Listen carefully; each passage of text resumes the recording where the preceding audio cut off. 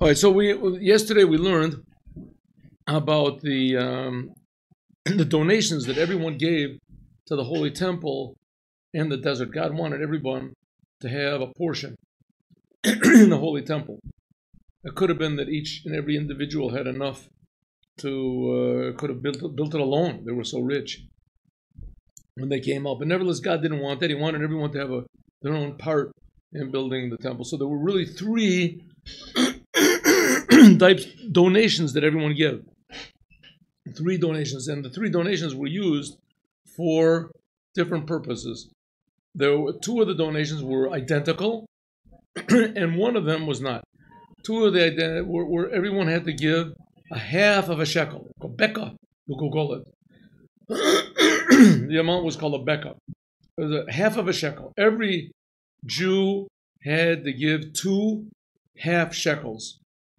One of them, which was used for the sockets that held the boards, which made the walls, it was constituted the walls of the holy and the holy holies, because this is a portable temple. It was disassemblable. You could disassemble it, and you could reassemble it.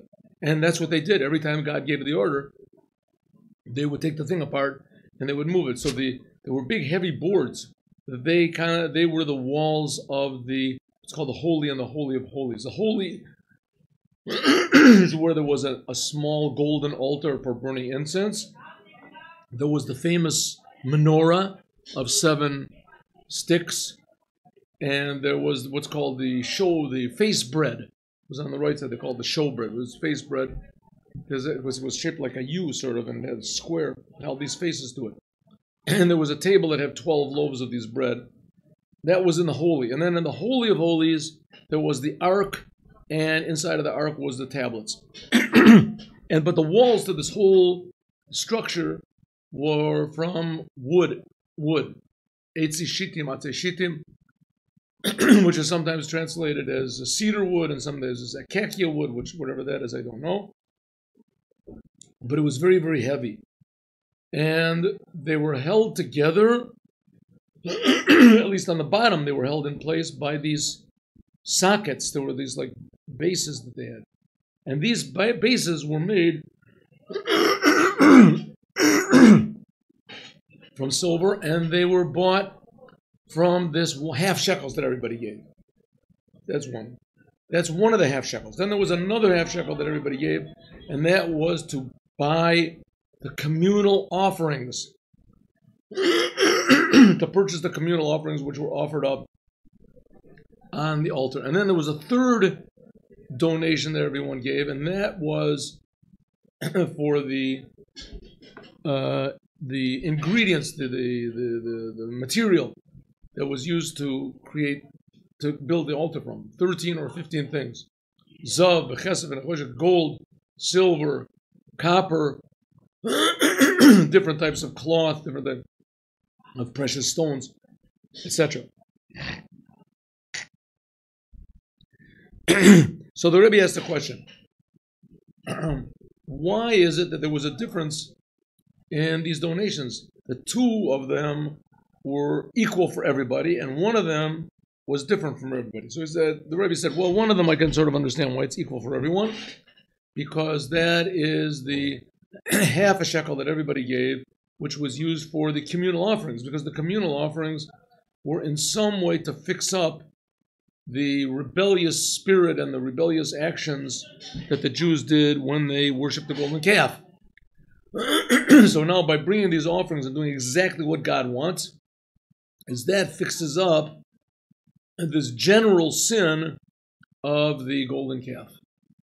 And because the worship of the golden calf was a general sin, it gave God the impression that all the Jews, just are not reliable. You can't do anything. You take them out of Egypt and give them miracles and do anything you want to.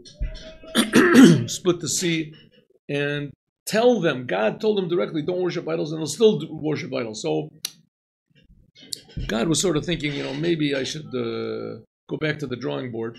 But then they made the God said, I got a better idea. I'm going to make this holy temple, and people will sacrifice sacrifices, and then by doing exactly what I want, it will show me that the Jews are reliable. So that we can understand, because we're equal by everybody.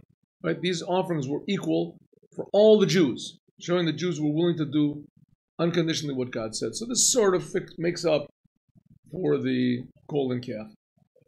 But on the other hand, what about the other two donations? First of all, both of those other two donations were for the Holy Temple. One was for the sockets, and the other one's for the other materials. So basically, they were the same. Why does it have to be two?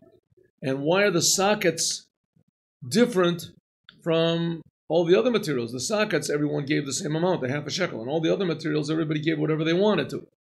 So it sort of doesn't make any sense. So let's go. Vav.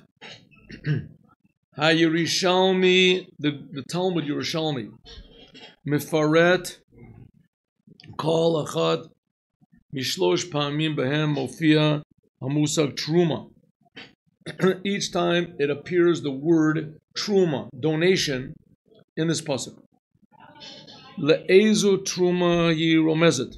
Which Truma is it talking about? We already talked about that, didn't we? Yeah, one is talking about the general offerings, and the other one is talking about the Adanim, and the other one is talking about all the other materials 3 times that made up the temple.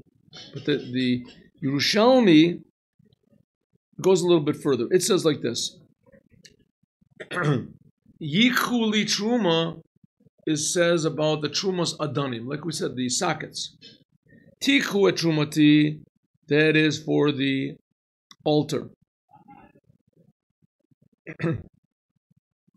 Trumat HaMizbeach, that's on the altar.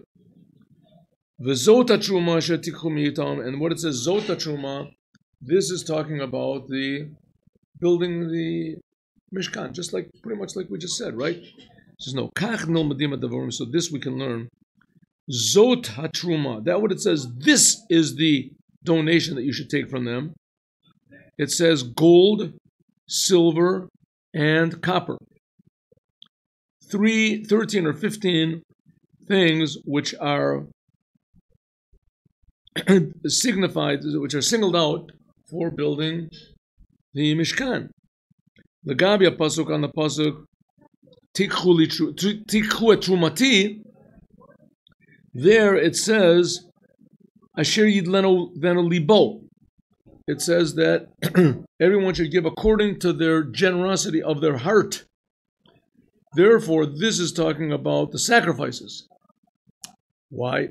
Because the sacrifices, they are chashuva machshava shabalev, because they are really dependent a lot on the thoughts of your heart. When people would bring sacrifices to the temple, it's not that they would just do this mechanical thing and bring sacrifices so that they could give more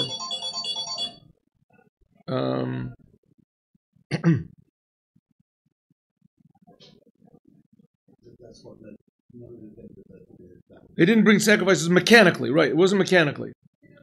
It wasn't just a mechanical. They had to do it with their heart. Therefore, we say nowadays, prayer nowadays is in the place of the sacrifices. Prayers are the service of the heart. That's the main thing of the prayer, is what you think about. In other words, the thoughts that you have when you pray. That's why it's so important to translate the words in prayer, but not only to translate the words, but also to put meaning into the words. So if so, we have the Zota Truma is talking about the individual sacrifice that everybody gave whatever they wanted to the Holy Temple. That one, it says about Asher Yidvenu Libo. The Yerushalmi says that that give whatever your heart wants. That one is talking about the equal offering, the half shekel that everyone gave for the offerings, because the offerings are the place of prayer. Prayer now is in the place of offerings, but also when a person brought offerings, his heart had to be in it. He had to be really contrite and his heart. Therefore, there leaves only the pasuk Vayikhu li Truma. This is talking about the sockets. According to this, the word what says v'yikhu li truma, the likhu li truma, the first sentence, yikhu li truma, is talking about the sockets.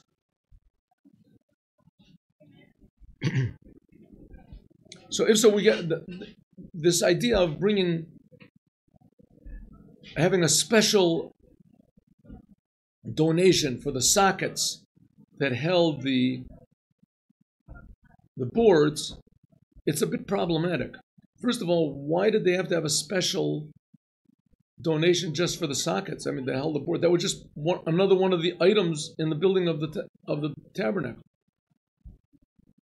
And another thing is why was it equal by everybody? Why were the sockets equal by everybody? Sockets were all the same. The sockets were silver. We required a lot of silver. They melted the shekels. But it's like everything else. Let's say, for instance, the wood.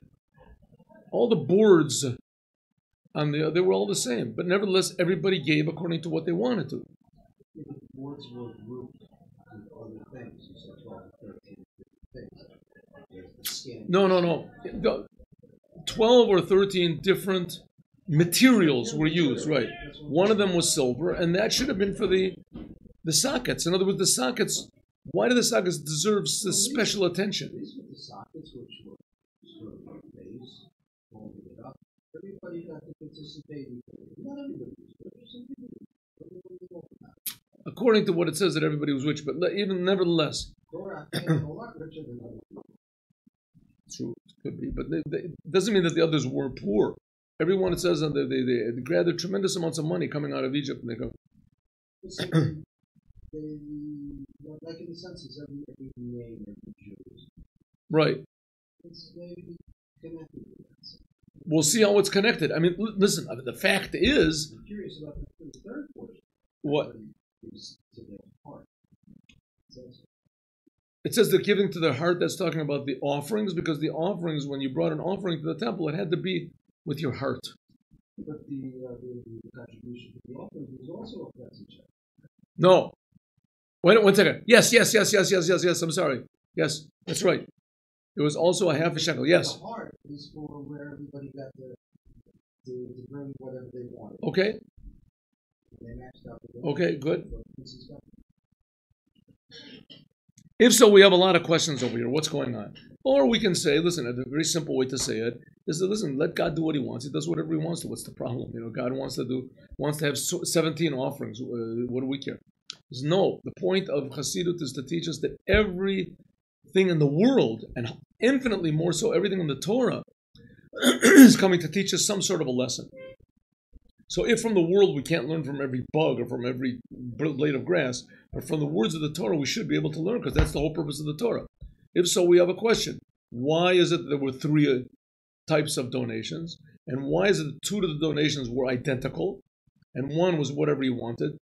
And one of those identical ones was basically for the same thing as the one for whatever you wanted. It was for one of the ingredients of the tabernacle. Right? That everybody brought gold, they brought silver, and the silver was used for the basis, right? No, that wasn't what used for. The silver that they brought was used for something else. The base, the adanim, that was built by the half shekel offerings, different from everybody else. Why? Why is it different? Okay. Now we're learning even more. According to the Yerushalmi, the first time that it's mentioned in this sentence in the Torah about giving donation, that is referring to this half shekel that went to the sockets. So it comes out that some way this is more important. The sockets were more important than anything else. Why were they so more important? What's going on? La'amito shel davar. The fact is, yikhuli. This, what it says, yikhuli, it really is referring to all 3 donations. The Omek is even more. Yichuli, that you have to take to me, to God's essence. This refers not only to those donations, it refers the klal, Torah, the mitzvot, all the Torah and the commandments. I mean, really, whatever a person does is supposed to be totally for the Creator. That's why He's creating us. Kafisha Ne'amar, like it says in the Tanya, in the name of the Zohar. Al Yedei Torah v'mitzvot, by means of Torah and mitzvahs in the 47th chapter. Bo v'yichu li, that you take the shortest chapter in the Tanya. That the whole idea of the Torah is yichu li truma. The whole Torah is oti atem lochim. God gave Himself to us. He gave Himself to us, and we have to give ourselves to Hashem. Imzot mofia mil li. If so, we have to understand, why is this word li to me? God is saying to me, take to me your donation. That's referring on all of Judaism. Everything has to be taken to God. Li. The whole Torah. Why does it appear here, according to the Yerushalmi, only in relation to the offerings, the half shekel that was given for the Adanim, the basis, these how do you say, foundations? Is it that important? Near Eifo, but it seems Mikan Hevdel Nosaf between the Adanim and all the other parts of the Mishkan and all the other sacrifices. Shedavka ba'adonim, especially in these foundation sockets that the boards were in, this is where it is really expressed the li begilui. In these sockets that the boards were placed in, this you can really see that everything was given to God. How? What does this mean? V'kol makom she'omer li, because every time it says li, to me, eno zaz lo'olam, it's eternal. Anything that's done purely for God, that thing is eternal. Maybe we don't see it in the world because the world is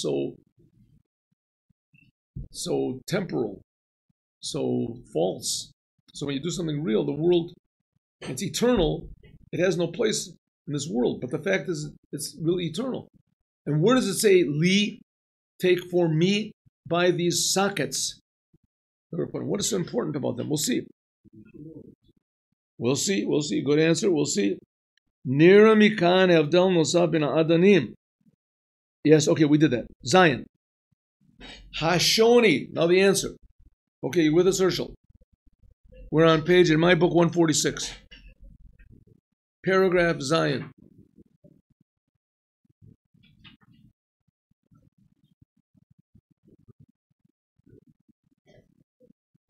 Hashoni, the difference between the Adanim and between all the other aspects of the tabernacle, Shnei Avdalim Amanuyim. In the two differences that we said, namely everything else, all the other materials used for the Mishkan came from everybody's free will, whatever they wanted to, give whatever they wanted. And the Adanim came from these half shekels.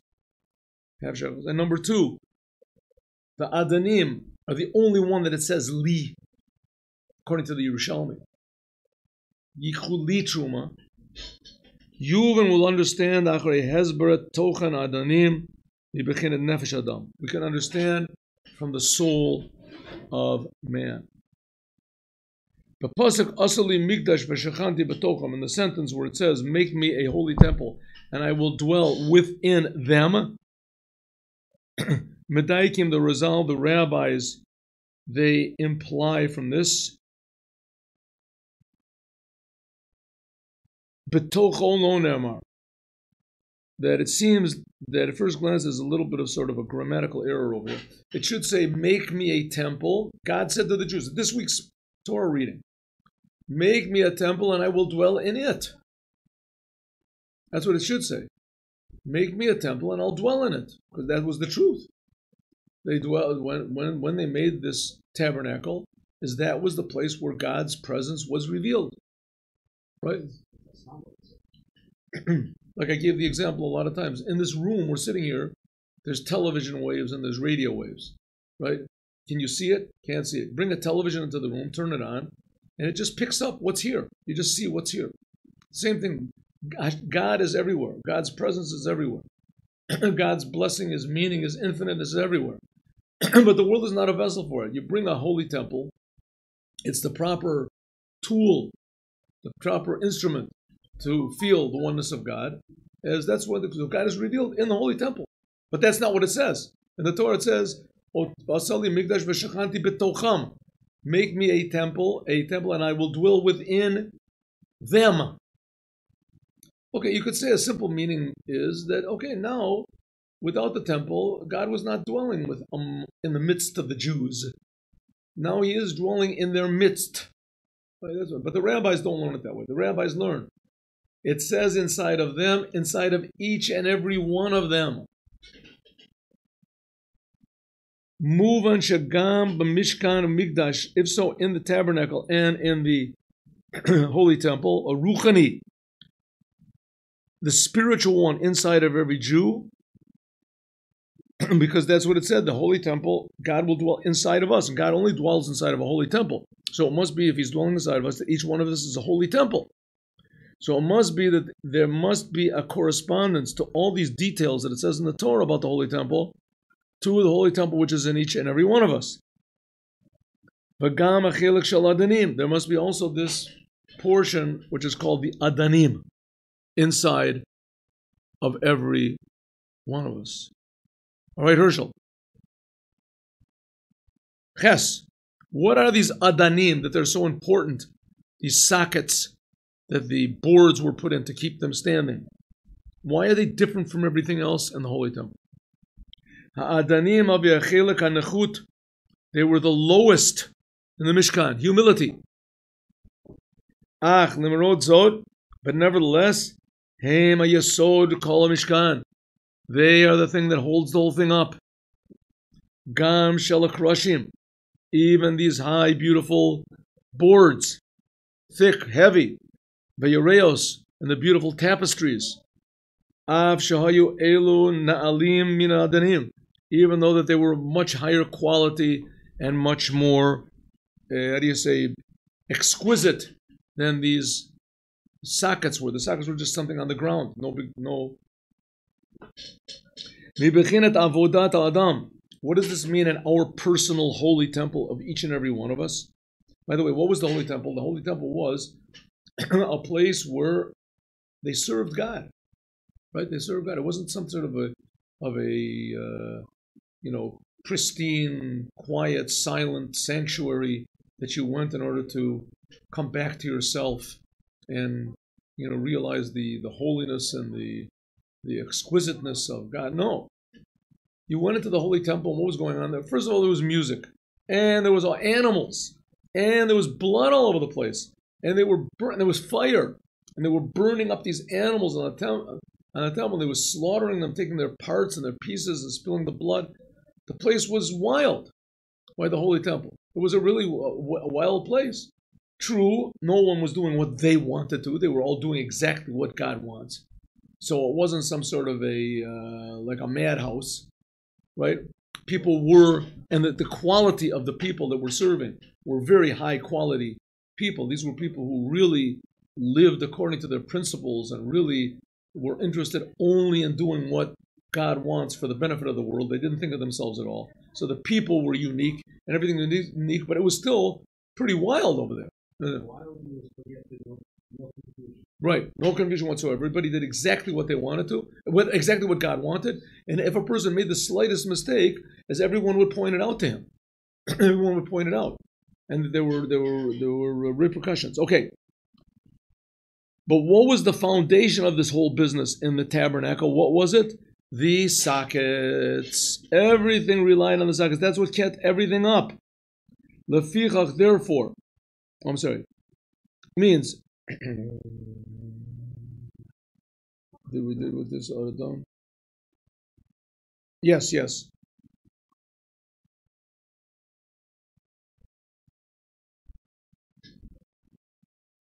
Okay. Hakroshim, the boards.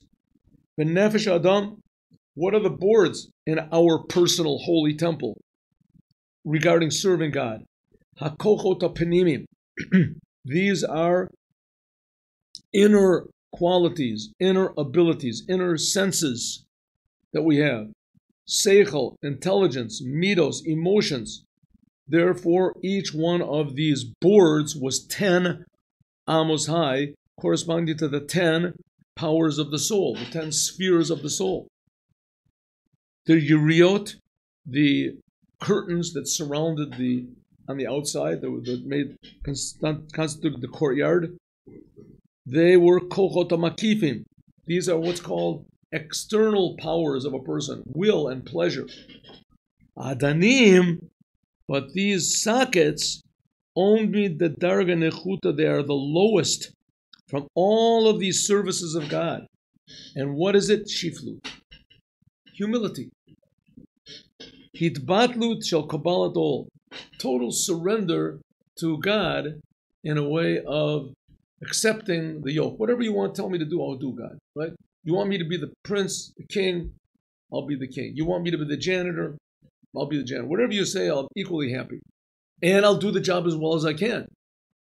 It's not to say that if I'm going to be a janitor, so, I'll do it. But, like you say, bite the bullet, I'll do it. No. You, God, want me to be a janitor, and I have the qualities that I could be the chief brain surgeon of this. But for some reason, God, I could be a brain surgeon. And you want me to be a janitor, I'm going to be the best janitor. I'll be the nicest janitor. I'll be friends with all the other janitors. Anytime I see someone in a janitor in the hospital, I'll say hello to them. I'll say, how are you feeling? I'll do the best I can to make the whole atmosphere around me the best atmosphere possible. Right? Because that's what God wants. I'm doing what God wants, not what I want. Donation to the janitor, the doctor, accepted equal donations. The janitor knows that the doctor's donation is no better than his, and the doctor knows that the okay, we'll see. You're doing very good. Imzo, nevertheless, davka hem yesodo shel kol mishkan. Even though this is humility, and humility has no special shining quality of its own, it stays in the background. That's the foundation of the holy temple. Ka'amor, nafshi kafar l'chol tiyeh. Like it says, like King David said, my soul will be like dirt to everyone. That's not nice, my soul will be like dirt, but everything grows from dirt. In other words, everyone will grow from me. I'll encourage others. And by means of this, patach libi b'toratecha. If a person is truly humble, then God opens up his heart to the Torah. And your commandments, my soul pursues. If a person is humble. Okay, Urshel, you can put the book on the table if you want. There we go. Tet. This is the reason why the Trumat Adanim, why the donation for these sockets was only on the first year. Only the first year when they were building. And the rest of these donations, the donations for the items that were in the temple, the tabernacle, for the upkeep, and also the sacrifices, the communal sacrifices, this was done every year. Every year they had machzis shekel. Means like this. Shiflut. Why if it's so important, why was it only the first year? It should be every year. Shiflut batlut, this idea of humility and total negation, they are the foundation for service of God. Jerushim barosh rishon, they have to be in the beginning. But afterwards, when a person already has this foundation and he feels that me and everything I have and all there is and the Torah and the mitzvahs, the commandments that I'm doing is tremendously, it's a tremendous miracle that God gave me these things. Tremendous miracle. Humility. Once a person has this and he has this attitude, afterwards, then you have to do the individual service of. That's what I said before. You could be the head brain surgeon of the hospital and the king comes and says, I recognize your work, you're doing great work as a brain surgeon, but we need a janitor, I want you to be a janitor. So what's the first thing he does? Okay, he has total surrender, and he does, that's it. Right? I'm totally surrendered, I'm going to do this job, I'm a nothing, I'm a nobody, and I will, God is just creating me every minute, I'm just so lucky to be alive, I'll do whatever you want. That's good in the beginning. But afterwards, you can't keep saying the same thing every day. A person has to say, one second, I want to be the best janitor possible. I'm going to learn how to be a janitor. I'm going to keep my eyes open. Maybe I can buy a better brush. Maybe I can get a better mop. Maybe there's a way to clean things. We'll figure out a way to clean the walls, clean the house. I'll be the best janitor possible. Right? I'll be a positive janitor. I'll say positive things to everybody. I'm not going to get anybody. He puts all of his being into being as good as he can to be a janitor. In other words, first of all, you have to have humility. But after you have humility and you accept wherever you are and you accept it's okay if people are better than me in higher positions than me, but then, okay, but I want to do my job the best I can. Therefore, it requires afterwards a certain amount of, if you want to call it, egotism.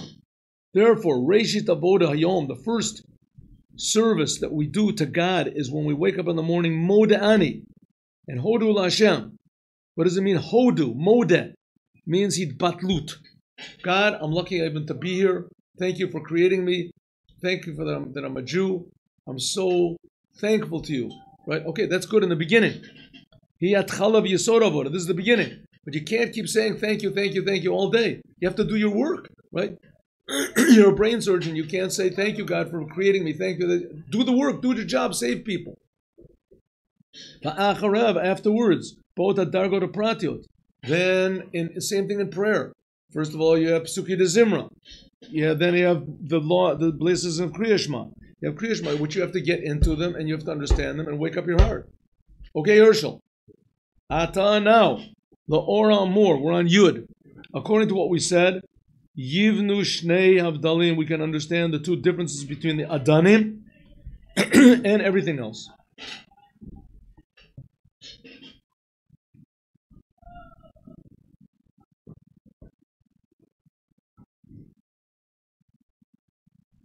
In regarding to the Avoda Penimis, regarding all the other aspects of the tabernacle, the crushing, the boards, the ureos, and the curtains, etc. There are differences between each person.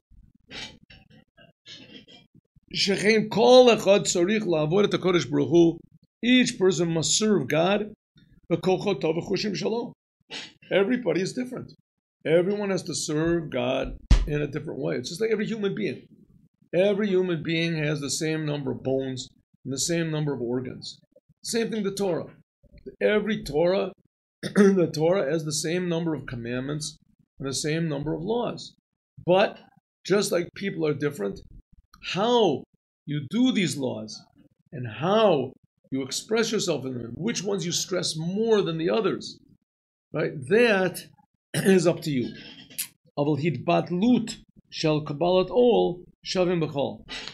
every Jew has to have self-sacrifice and every Jew has to be a servant of God and not ask any questions, that's equal to everybody.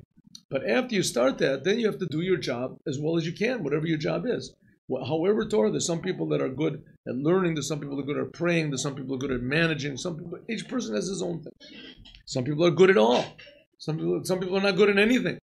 Some people, they just can be nice people. Some people just, the whole thing doesn't talk to them. They do Torah, they put on tefillin, they this, but they're nice. Some people are honest. They're not even nice, but they're honest, super honest. Right? Some people are kind. They're not even nice. Right? Some of them are not even honest, but they're tremendously kind. They give to people and they help people. And right? No, they'll do anything. In the middle of the night, they'll go on. Everybody has their own thing. I'm not being honest, you have to work on it. You're not being nice, you have to work on it. But it's not their thing. Right? It's not their thing. It's very difficult for them to be honest. So there's some people, I know people, you just have to keep them away from money. You have to keep them away. They just can't, they see money, they just go crazy. Right? So that's their avoda. That's what they have to work on. But as far as serving God, knowing that you do have to work on this, some power you have to work for, that's the basis of Judaism. That's the sockets. But after that, all the individual aspects of the holy temple, which is in each side of each and every one of us, that differs each and every person how they express it.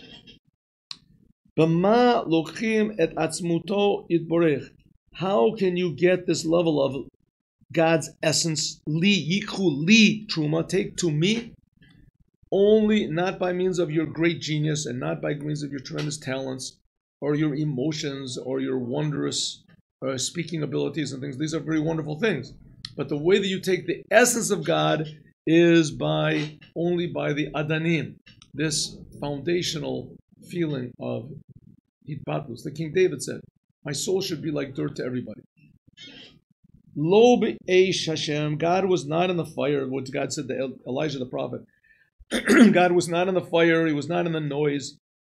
Lo baruch, he wasn't in the big wind. Ki im b'kol damama daka, but in a small, silent voice. Taman ka asi malka, that's where the king is. It's a story in the Gemara that there was a blind person. Who was it? I don't remember. Rabbi Yosef or Shmuel. I have to look in the Gemara. And he went with the crowd. The king is coming. So he went with the crowd and everybody was coming. And the people around him thought they would sort of play, a joke on him because he was blind. So all of a sudden,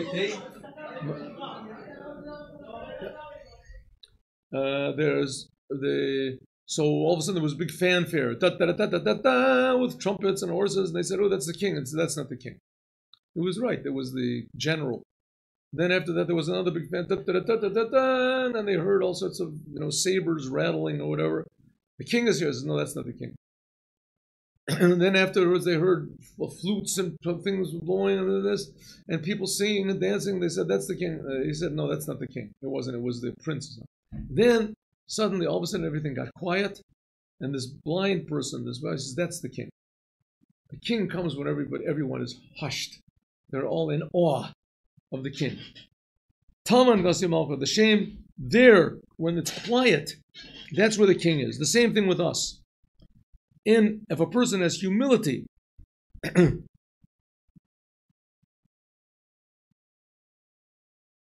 according to how it's explained, these different details in one of the big long discourses, Chassidic discourses in Chabad called Taf Reish Ayin Beit, it's explained over there in great detail what it means that God is not in the storm and he's not in the thunders and he's not in the wind, etc. explains.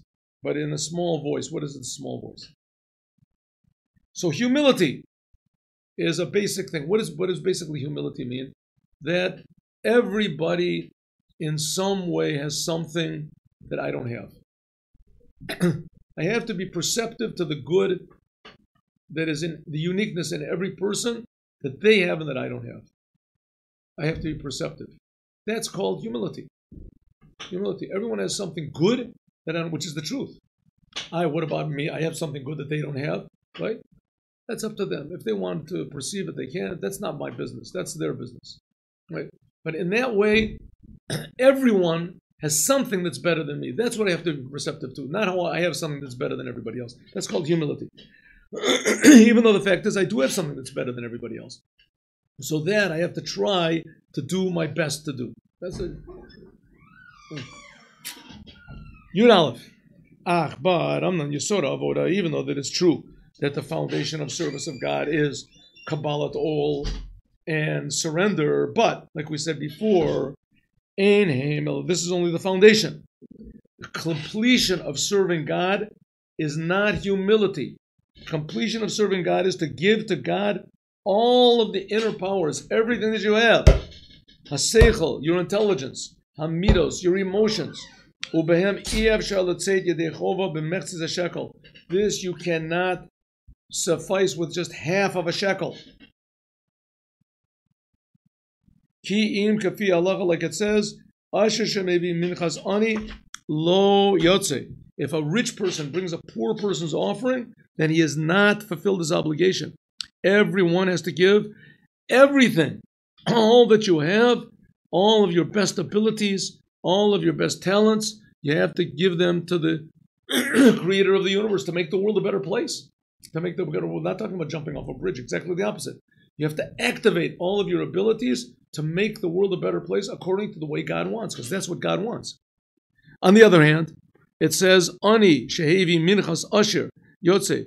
A rich person, if he brings to the temple a poor person's offering, he hasn't fulfilled his obligation. But a poor person that brings a rich person, he did fill his obligation. From a portion, and the explainers may say, commentaries, not only is a poor person, if he brings a rich person's offering, did he do his obligation, right? But even l'charchil, this is the best way to do it. This is the best way to do it. He gets a blessing. A poor person that saves all of his money together, and he brings a nice, beautiful offering to the holy temple, as this is the best way to do it, right? Even though it's outside of his will. Tochan Adavar. Tochan Adavar. Spiritually, what does it mean? Also, a person who is poor. What does it mean? Poor in mind, poor in connection to God. A person that is lacking in his learning of revealed Torah. A person who's lacking even in doing the commandments. Also, this person should bring the gift of a rich man. What's the gift of a rich man? Chassidut. To learn the ideas of the secrets of the Torah, how they are practically explained in Chassidut. From this itself will come a tremendous blessing, not only to him, but also to the whole world. That's what it's called. He makes himself, like it says, aser ta'aser. It says, make yourself, pretend that you are rich in order that you will be rich. Bring a rich person's offering, and you will be rich. Ein asher alabadat. A person, what this means, what does it mean? Rich? Rich means you are rich in your soul. If you pretend that you are rich in your soul and give everything you can to the Creator, your Creator, then you will be so. It'll come out that way. You actually will become rich in your abilities, in your intellect, in your emotion. This will be simple richness, not only spiritual, but also physical. Every Jew is supposed to be rich. And the reason you're supposed to be rich is in order to give charity, in order that you can serve God the best way in children, in health, and in livelihood. So what do we learn? The foundation, the adanim, are tremendously important. They are the basis. That's humility. But you have to remember the adanim were there in order to hold up all the other parts of the temple.